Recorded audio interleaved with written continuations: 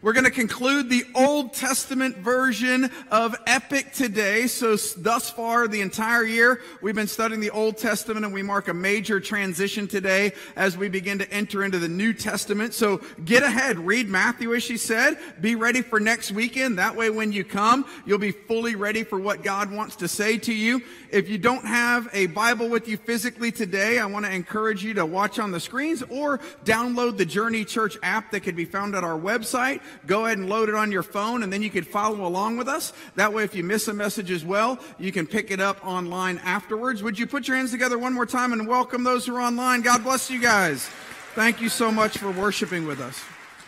So today, as Rob insinuated a little bit earlier, we get to preach from the Italian prophet of the Bible, Malachi. Come on, we're going to preach from Malachi. We're going to preach from the old Italian prophet.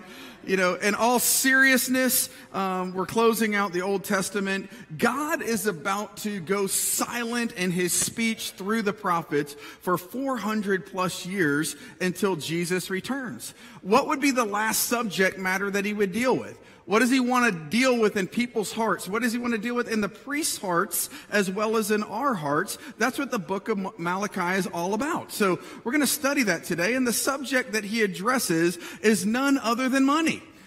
Man, how many of you, as you think about it, money is generally a struggle. You don't have to raise your hands. It's tough, right? It's something that no matter how much money you make, it can be a difficult thing. And that's what we're going to study today, how God views money and how it relates to us. And I'm praying that God would use it to reveal some new things to us, because I truly believe that the subject material that he's talking about is as relevant to us today as it was to them in that day. There's a lot of warnings in Scripture, but there's also always a path to redemption in Scripture. God always leaves us with a measure of hope, and he does no different in today's message as well. And one thing that I've noticed is, sadly, the path to sin is often paved through the way in which we view money. I think it's a reality, right? It reveals a lot about us and how we view God, and do we trust God? And that's the kind of subject material we are going to dive into today. Father, I come before you as we dive into what many deem as a sensitive subject, but I do so with great excitement in my heart.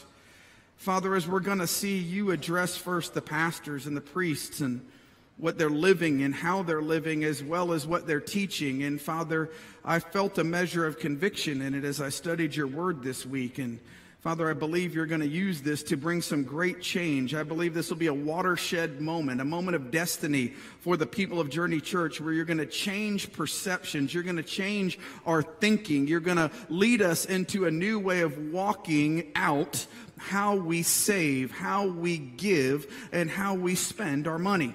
And Father, I ask you to move in our hearts where repentance is needed. Would you bring us to a place of repentance? Where rejoicing is needed, let us rejoice. For those in this room who feel like there is no hope in this area of their life, may they leave here inspired. May they leave here encouraged. May they leave here knowing that you've got their back, that you love them dearly. You care for every detail of their lives. Would they sense that in this place this morning? Would your Holy Spirit touch and change them in Jesus' name? And everybody says, amen. So I have so much material today. I don't know what I'm going to drop or if I'm going to get through it all, because God was just stirring on my heart as I was studying this particular subject. And man, it's something that I truly believe influences and impacts us all. It's an area of stress for most of us, as I indicated earlier.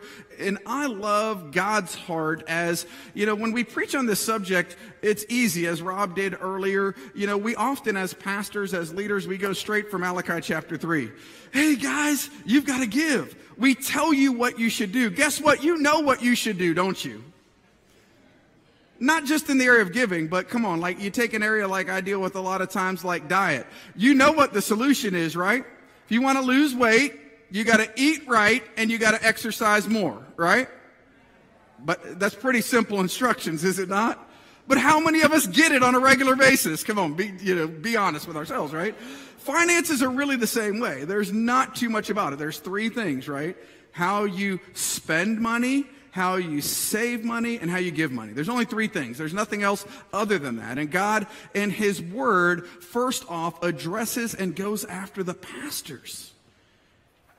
It's easy for me as a pastor to go after Malachi chapter 3, but do I read Malachi chapter 1 first? Maybe people are not living out their finances in a biblical way because us as pastors at times are not teaching us. We do a lot of telling you what to do we not? We tell you what you already know, but we don't teach you. And I think today's going to be a watershed moment of how we begin to teach people how to get out of debt. Because how do you tithe if you're struggling to make every end meet, right? But it doesn't have to be that way forever.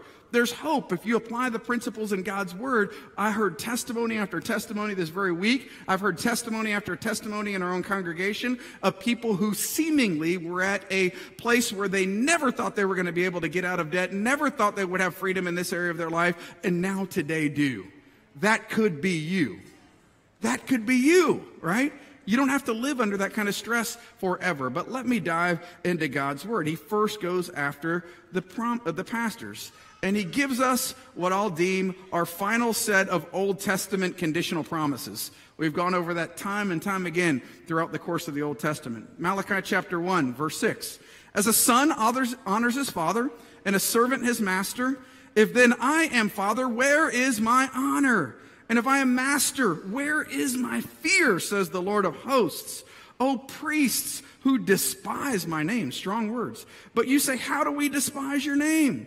God's saying, and he's bringing up an issue that's just as relevant in our own generation, not just as it pertains to money, but as all things in life. The standard, frankly, should be the same for a pastor and a priest as for any Bible-believing Christian.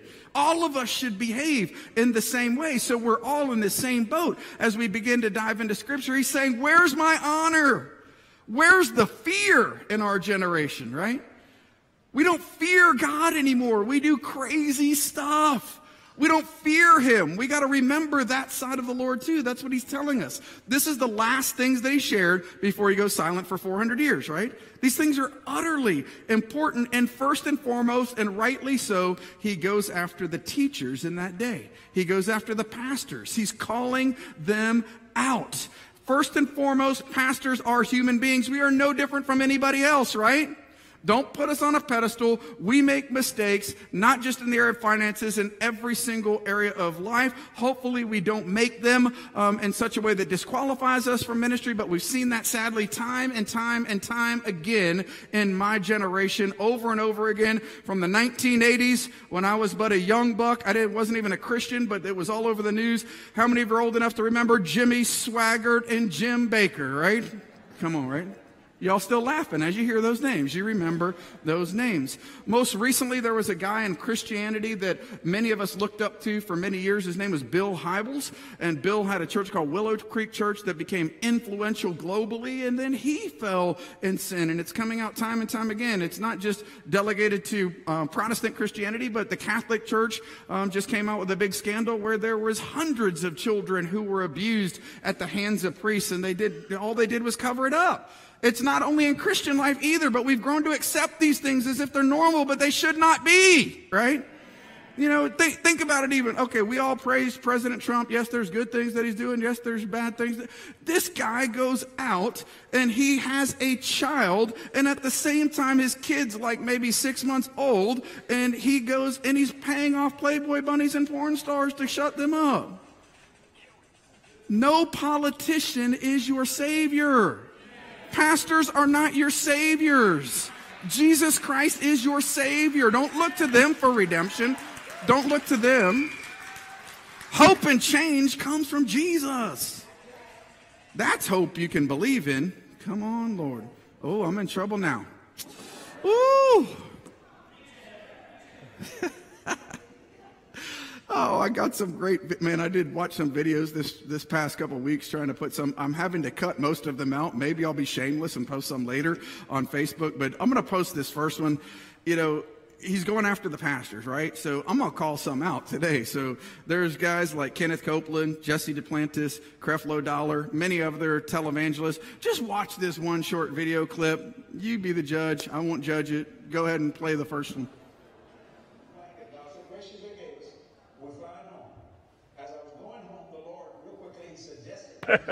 But first, before I read the scripture, Amos chapter 6. Brother Copeland, I was flying home from a meeting, and I had come out of a glorious meeting. I had just finished, me and Creflo Dollar were preaching. Had a glorious meeting. So I was, for lack of a better way to say it, I was spiritually high. I said, people were saved, touched, and blessed. Got in the plane that God so graciously gave us. We're flying home. As I was going home, the Lord, real quickly, he said, Jesse, do you like your plane? Now, you know, I thought that's an odd statement. I said, well, certainly, Lord. He said, do you really like it? And I thought, well, yes, Lord. Then he said this, so that's it? I didn't know how to handle it for me. I went, what? He said, you're going to let your faith stagnate? And when he said that, that shocked me. I went, whoa, wait. I literally unbuckled my seatbelt, my plane. I stood up. My pilots looked at me and said, do you need something? I said, no, I'm talking to God right now. And he went back to flying. I said, Lord, I don't think I was letting my faith stagnate. He said, so this is all I could ever do. I said, you're trying to tell me something. He said, go to the book of Amos. So if you're at the book of Amos, I want to read the scripture. May I interrupt you there for a second? Mm-hmm. You couldn't have done that on an airliner. No, sir. No way. Stand up and say, what'd you say, Lord? No. Okay, no, yeah. And the guy sitting over there saying, what the hell does he think he's doing? You can't do that. You can't do that. No. This is so important. And those of you that are just now coming into these things, in the first place, Jesse and I and others, Keith Moore and Creflo and all of us, the world is in such a shape, we can't get there without this. That's right. We've got to have this. We would have the mess that the airlines are in. Plane. Don't y'all need one of those? I mean, come on, Jesus. But did you start to hear his heart of what he was saying? He goes, we can't do this. We can't fly with y'all regular folk. And Kenneth Copeland, the guy who's actually on the left, he is the richest pastor from church money on America. The guy is worth $450 million. He makes Joel Osteen look like a pauper at him. We're $40 million. Come on, Jesus, right? He goes on to say there, we can't go on those planes and fly public because we'd be caught in a tube of demons with people like you and I. They want to save people, but they want to go hang out. You know, they won't hang out with us. We are a tube of demons that they would be trapped with. If you're giving your money to them, I'm telling you right now, stop.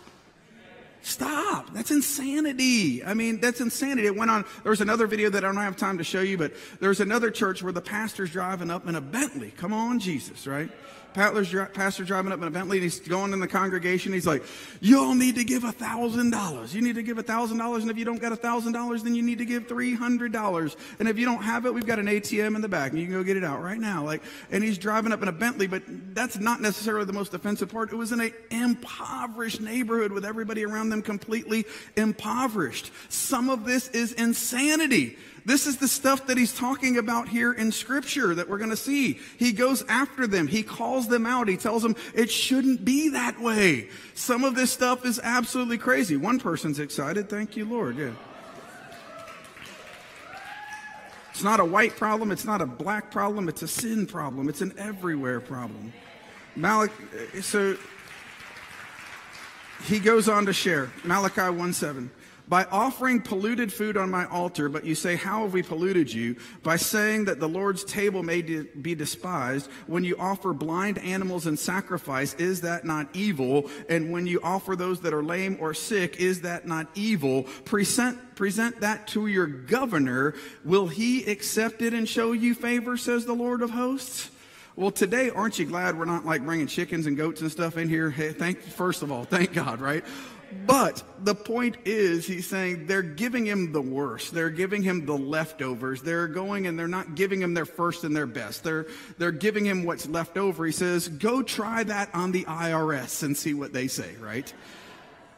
Man, I watched another video about a guy before the IRS. I'll have to post that one later because it's absolutely astonishing.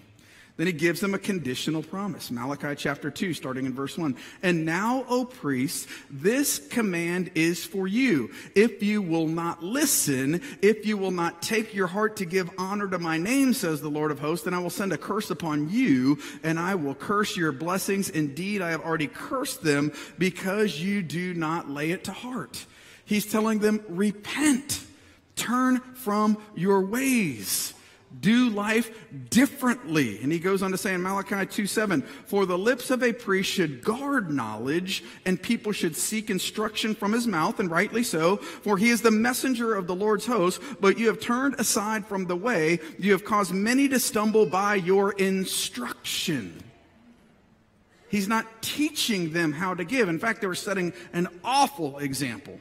I want you to know we feel the weight of this subject here at Journey Church. We want to try to live in such a way that we can inspire you through the way that we live. We want to live biblically with our finances. I'll give you a little bit more information about that in a moment. But I personally feel the weight of this. And when I read that word instruction, and I know it's God's timing. I went to a Dave Ramsey momentum class this same week. I had already begun to prepare my message. It was God speaking through these various avenues. When I read that word instruction, I came to that realization that while we have not been sinning in that way per se, I've done an incredibly poor job of just falling in line with the general instruction that teachers have given biblically, right? Because the world floods us with misinformation. The government itself goes into debt continually, does it not? We all know about this. They do all kinds of crazy things. Our teachers, from the day, the whole world is set against us. I had that one message where I talked about it financially. You get out of high school, you get ready to go to college or trade school, they start sending you credit cards, right? They want to enslave you. They want to put you in debt, and we all fall into it. Not all of us, but many of us fall into that. We fall into the systems of the world, and as a church, all we've been doing is telling you to tithe. Is that part of the solution? Yes, it is. It is right. It is good. There is nothing wrong with telling that part of the message. But if we don't teach you how to get out of debt, if we don't teach you how to spend less and save more, then come on, how are we ever going to do it if we're all enslaved?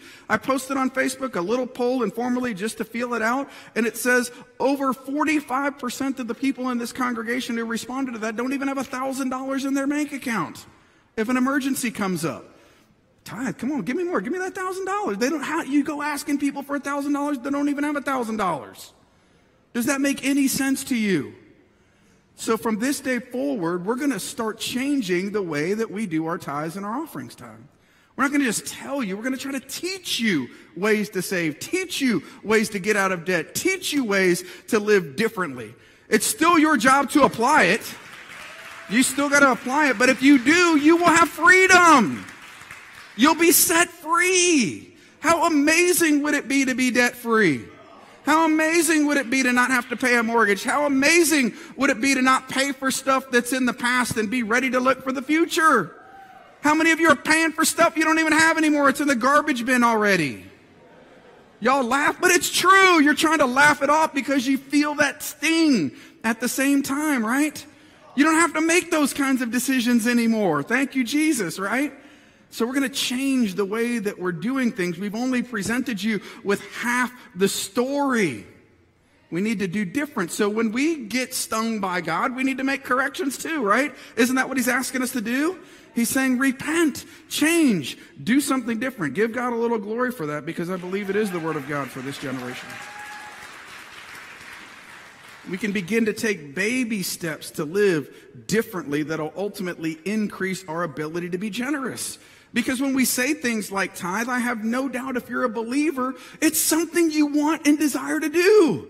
You want to give, you want to be generous, but the world has so enslaved us. May he use today as an opportunity to begin to set us free. And when we're set free in the area of our finances, why is this topic the last one? Why is it so important? Because it affects every other area of life. How many divorces have happened because of mismanagement of money? How many of us feel stress and locked into the job that we hate because we're in debt? If we can affect our finances, then it'll affect every other area of our lives. Amen?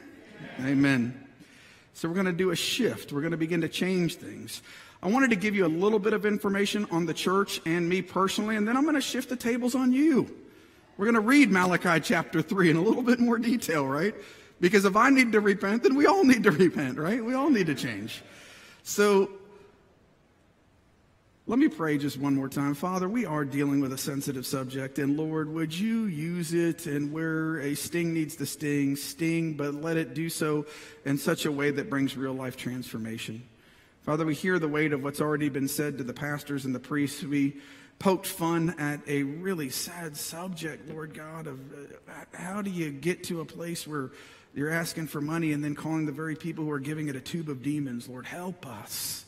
Help us to live differently. Lord, I pray right now that this would be a watershed moment for all of us, myself included, that you would impact our hearts and our minds in this area of our life that would change us and transform us and set the people of Journey Church free to live generously, to not have that stress on us, to have the freedom to serve, to have the freedom to give, to have the freedom to just enjoy life free from that bondage and slavery of debt. In Jesus' name, amen, amen, and amen.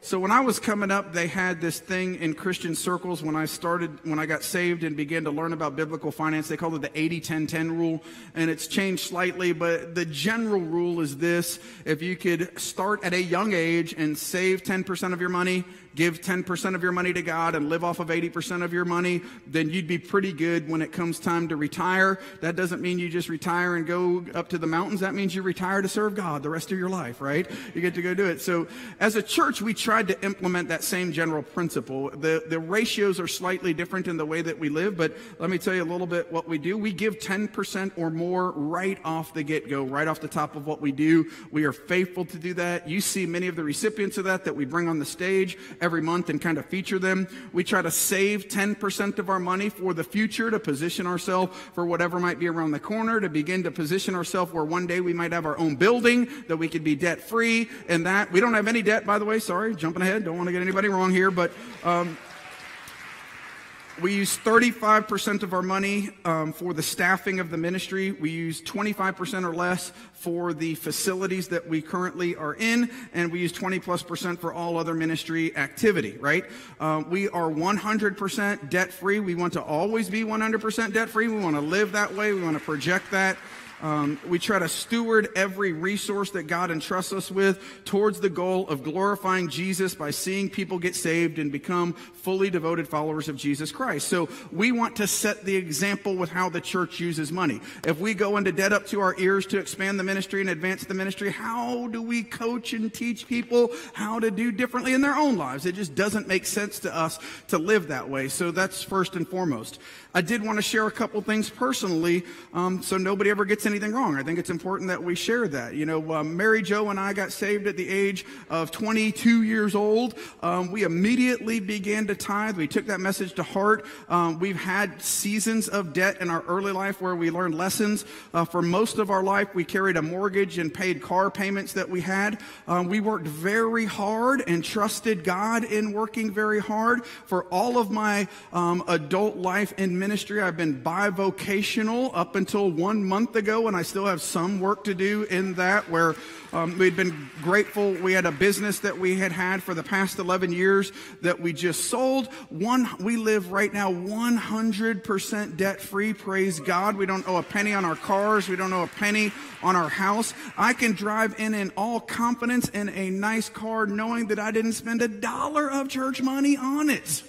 So if you know, that's important to me. Like, yes, I have the freedom to go buy the car that I wanted because I tried to steward our finances and God blessed it in the right way. And we can drive up knowing that it's debt free. And I never want that to be a stumbling block for anybody, the way that we've lived or the finances that we have. I think there's more things that we could teach and show by example of how applying God's principle year after year, week after week, from that first time where we could only give God $20 and we were excited about it. I mean, it was awesome. We lived that way our whole life, and our life is a living testament that God's word is true, that if you apply Malachi chapter 3, he will bless you not just in your finances, but with a sense of peace. We can walk in peace. That's the biggest thing that we want for the people of Journey Church. It also gives me the ability to get up here and say stuff that I shouldn't normally say as a pastor, because if you fire me, it don't matter. Come on, Jesus, right? Right. I jokingly say that, but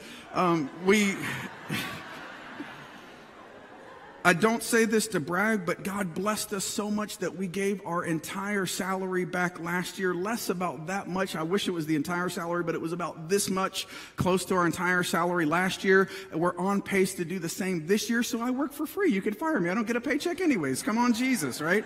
I mean, so we have tried to do that. We want to set the example in the way that we live.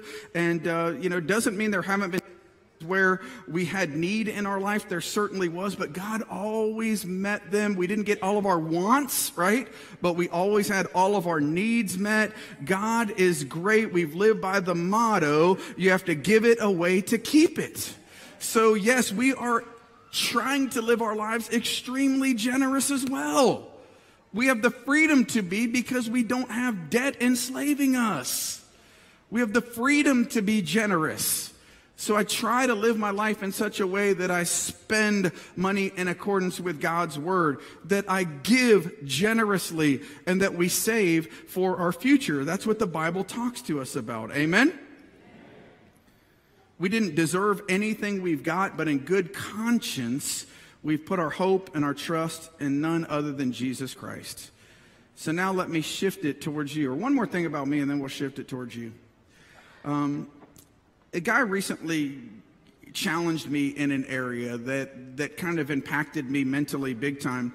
I think for much of my life, I prayed things like, Lord, I want to earn X amount of money per year. Lord, give me $100,000 per year. I want to earn $100,000 per year. And it was always kind of me focused, right?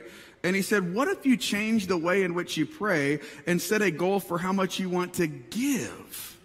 And I was like, what? What if you set your goal and started living like it now, giving it away generously? I want to give away $1 million in my lifetime. And then you started to act that way, right? You just started to be generous. You started to give away 10% or more of your income. You started to live that way. Might God then entrust you that you would then earn $100,000 a year, so to speak? But you got to do it with the right motivation, right? I'm not just saying you flip it and say, oh, I'll give so that I'll get the cash on the other side, right? No, I'm not saying that in any way. But he really impacted my heart with that thought, because I think that's the way most of us pray, is that, Lord, would you help me to get a certain amount of money, right? But what if we changed our thought process to say, Lord, I want to give away this much money in my lifetime, and then start to live like it? How different might our finances be a year or 2 or 6 months from now later? I wanted to give you this preface about the church and my personal finances because I want to turn the tables on you. Yeah.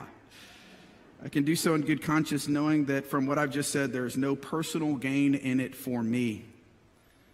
The only reason I share it is because I believe it and I have lived it, and I believe that you are not just hurting yourself if you don't begin to apply these things, but also you're revealing something about yourself and your relationship with God. But if we would repent, if you'd start to live differently, man, God would move in your life in a big way. So first, God goes after the priest. Now he turns his attention to all of us as believers. Remember, again, these are his last words before going silent for 400 years until Jesus' return. Start in Malachi chapter 3, verse 6. It starts a lot the same ways in which he addressed the priests. For I, the Lord, do not change. Therefore, O children of Jacob, you are not consumed. He tells us, right, you should be consumed for this. You should be consumed for not living by these things that I'm about to tell you. Malachi 3:7, from the days of your fathers you have turned aside from my statutes and have not kept them. Return to me, and I will return to you, says the Lord of hosts. But you say, how shall we return? We have not been keeping his statutes, and it goes far beyond just money. Christian statistics are no different. We fall right in line with the world. Our divorce rate is the same as the world's divorce rate. We still go on cussing and fussing. We're still going on lusting. We still go on spending our money on things that we shouldn't be doing. We give the time of our life to entertainment, to comfort, to all kinds of other things, but we don't give our time and attention to the King of Kings and Lord of Lords, but we live in this model of insanity and we expect things to be different. Why y'all getting so quiet? On top of it, we prove to God that we don't love him because we don't trust him with money that he actually blessed us with in the first place and gave us the ability to earn. Malachi 3:8. Will a man rob God? Yet you're robbing me. But you say, how have we robbed you? In your tithes and in your contributions. You are cursed with a curse, for you are robbing me, the whole nation of you. So it started with the pastors and the priests. They were doing the wrong thing. They weren't teaching people how to live. Sadly, we still in many ways do the same thing in our own generation. But he's saying you're still without excuse. You've got the Bible. You know what it says. You can keep on living the way that you're living, or you can live in a different way, right? So by enslaving yourself and giving 10% to the debt collector, you're worshiping those things of the past and stealing your ability to worship the one true God. And we've all fallen into that trap, some on purpose, some by accident, right? We weren't taught right.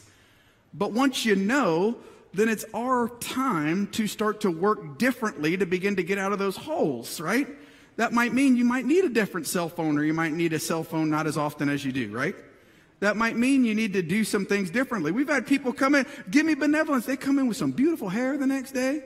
They still rocking that cell phone that costs $850 with a $150 plan, but they ain't got $50 to go start to change their life. That's the kind of stinking thinking that's infiltrated all of America, including the church. You know what? It stinks to cut off some of those things, but if you want to get free later and not keep paying the obligations of the past, then you need to do some things differently. Why are y'all being so quiet still? Like one person's like, it's dead serious subject matter that we're dealing with. He's saying, do you want your finances to be cursed, or do you want them to be blessed? Again, I'm not going to leave you with just give 10%. That's going to be your only solution. In the days ahead, I promise, during our offering time, I'm going to try to give you tips, tricks, help.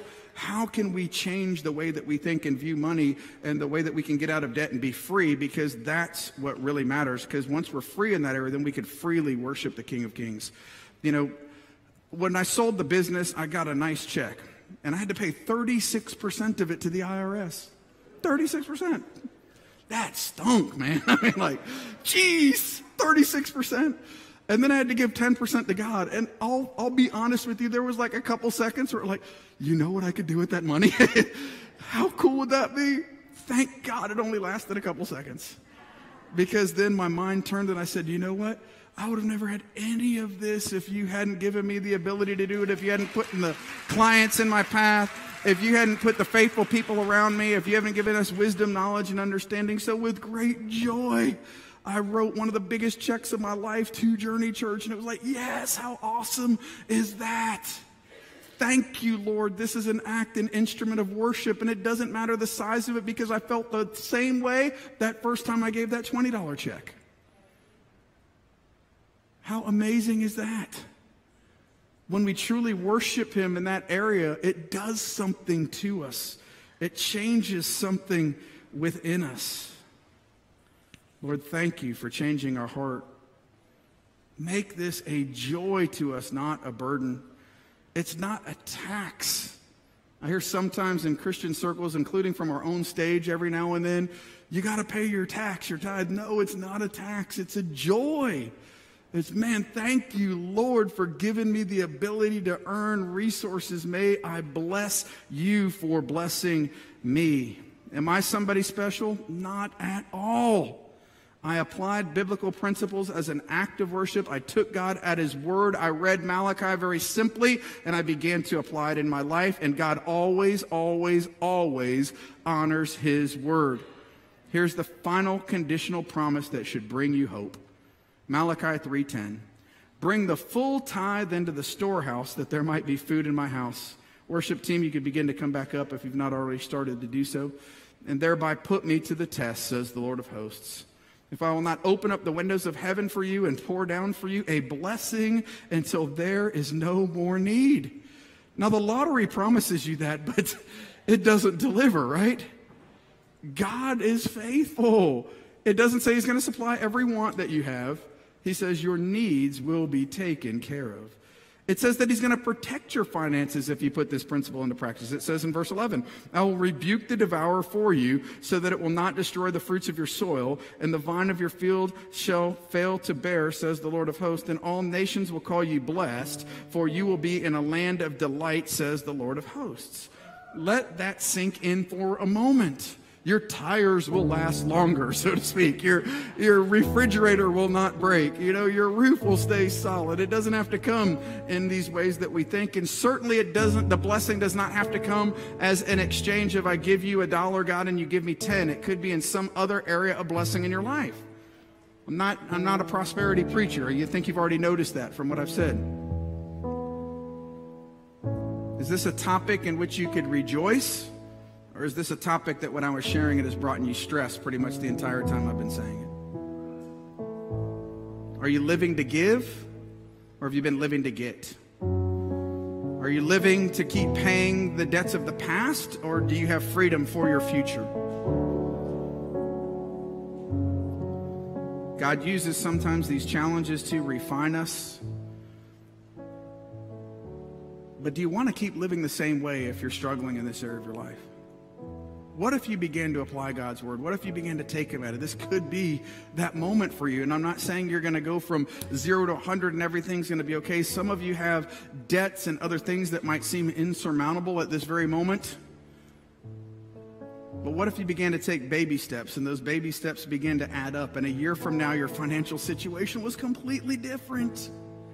How would you feel? How excited would you be to walk in on Monday and say, I don't need you job anymore. I'm going to go get me the job that I've always wanted, right? How amazing would that be to have the freedom to write a tithe check and not worry about where your other finances are going to come from? How amazing would that be? We're not doing another offering here today. I promise you that. I'm praying that God will stir something in our hearts. Would you rise with me and bow your heads and close your eyes? The greatest need that all of us have is where I started. It's not salvation from a politician or from a preacher. It comes from a relationship with Jesus Christ. And that's the first and foremost starting point. In the context of today's studies, the way that we spend our money, the way that we give, the way that we allocate our resources does reveal something about our faith. His word is clear. It is true. I don't need to reiterate it. We all know it. Lord, in the days ahead, would you teach us how to be better stewards so that we can apply what we know, so that we can live free. So I would ask this today. Nobody's looking around, and I'm not going to embarrass anybody, but man, I'd love to pray for a breakthrough in this area today. If this is a struggle in your life, not the tithing thing. Let's eliminate tithing. I don't want you to think it's about that. If finances are something that's continually stressing you out, whether you have a small income by worldly standards or whether you have, $100,000 a year job, or, we were learning this week that the pastor was going to speak to some football players that earn $10 million a year, and if they're without one paycheck, they're broke. This is not about how much you earn. If this is an area of stress in your life, if you've got debt in your life and you just don't know the answers to it and it's something that's constantly stressing you and you want freedom, I would love to pray for you. If that's you, would you do me a favor right where you're at? Nobody's looking around. Just raise your hand up real high if this is a true stress. There's a lot of hands in here, but I suspect there's probably more. I don't want to belabor it for some, emotional purpose here, but man, if I know even up till this year, there was times in my life where, including now, I stress and worry about it. God, how are we going to pay the church's bills? How are we going to pay our own bills personally? It captivates much more of my thoughts, distracting me from true worship than I'd ever care to think. And if that's you and you just want to have that freedom, if you want to start a new way of life, you want to change your thinking, you want to begin to learn, if it's an area you need to repent, I'd ask you to just join me up here at the front. You could walk out of your seats right now. If that's you, just make your way out, and we're going to pray, and then we're going to sing, and we're going to worship God in song, and we're going to exalt his name for the hope that he brings. Thank you guys for coming up. I know there's all the rest of y'all finances are just perfect. We should have $1 million in the bank. Come on, Jesus. Come on, Lord. Thank you, Lord. Maybe as they sing, feel free to come out of your seats. There's no shame in this, Lord. We thank you and praise you. We give you glory. Go ahead and sing, guys.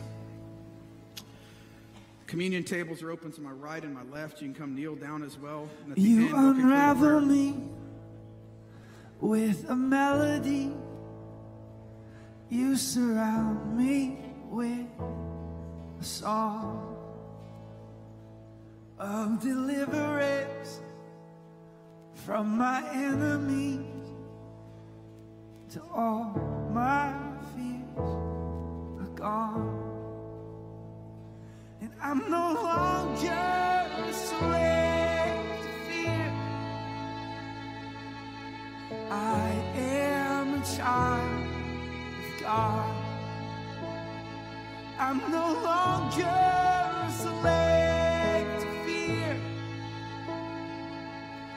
I am a child of God. Oh.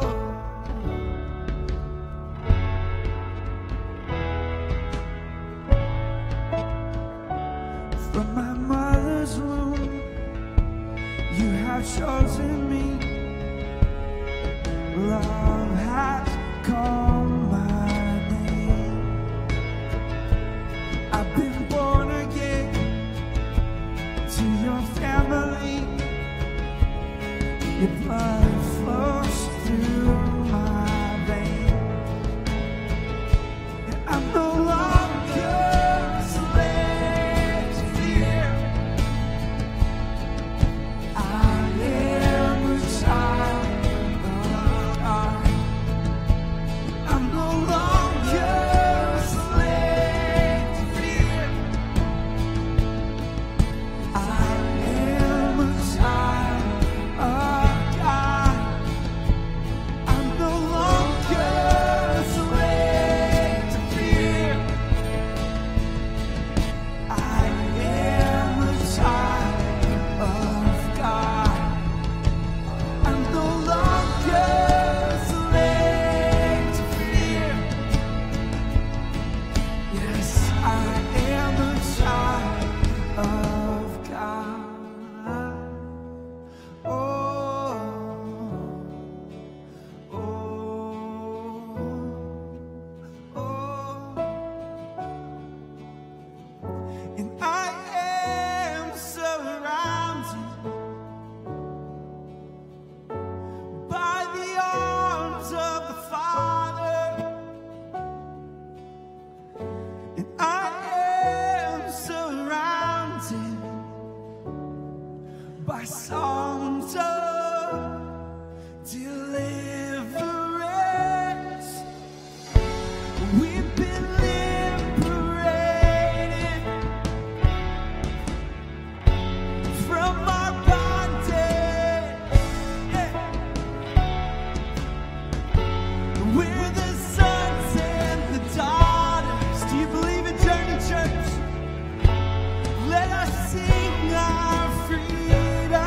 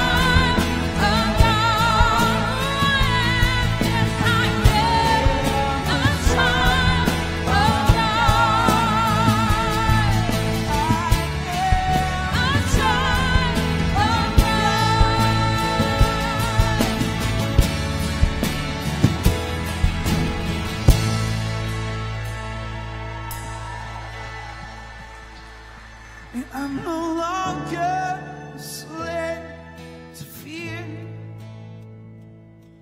I am a child of God, and I'm no longer a slave to fear. I am a child of God, and I'm no longer a slave.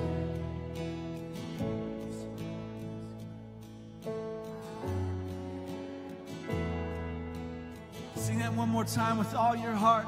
And I'm no longer a slave. It's beautiful. I am a child of God.